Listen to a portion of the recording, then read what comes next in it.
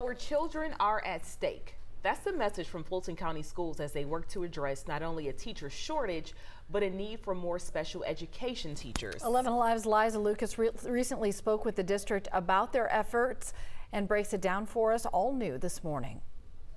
Special education teachers have smaller class sizes and they can tailor lessons for kids' needs.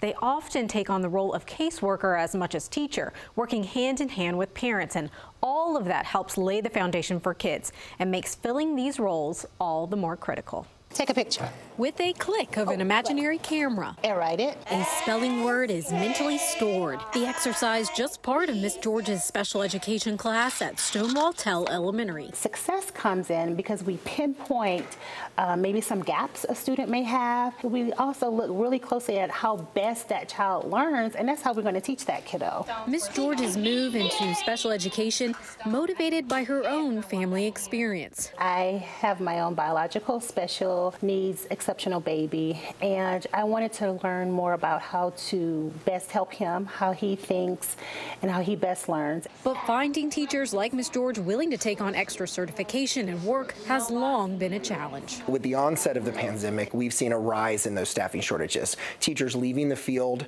to find other professions, and our young college students not going into this field like we would like to see. In response, Fulton County Schools now dedicating $5 million to address the shortage, with hiring and retention incentives ranging from around $1,200 to $7,500. Parents hope the efforts are enough, knowing such teachers are critical to student success. With the type of disability that he has, he does need that extra support in different areas, and it's not always just in academics. These teachers make such a big difference in our children's lives and in their future. It makes our lives a lot easier knowing that we're sending our child to school every day where there's teachers that understand.